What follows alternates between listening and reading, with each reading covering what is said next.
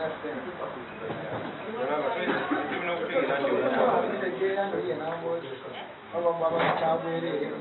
are so much disappointed with the person of the Right Honorable Speaker of our Parliament, Right Honorable Alitwala Kadaga, who has not endeavored to come up to defend or to save Nambooze's life, forgetting that Nambooze is one of her servants, or one of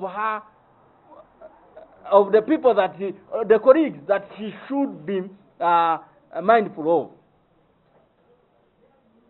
Today we have come out to launch a campaign called Save Honorable Nambooze's Life Crusade.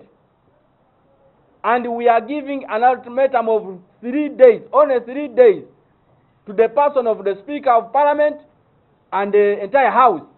If they do not come out to do something in the line of saving Nambooze's life, on Monday, we are to come out in big numbers and protest against this action.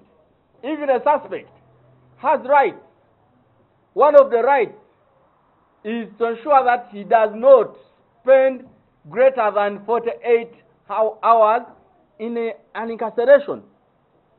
Today we are witnessing a sick Nambooze spending weeks in incarceration.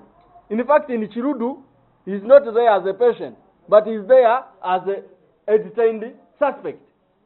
Therefore, we call upon security organs to make sure that they apply the laws as provided by our Constitution.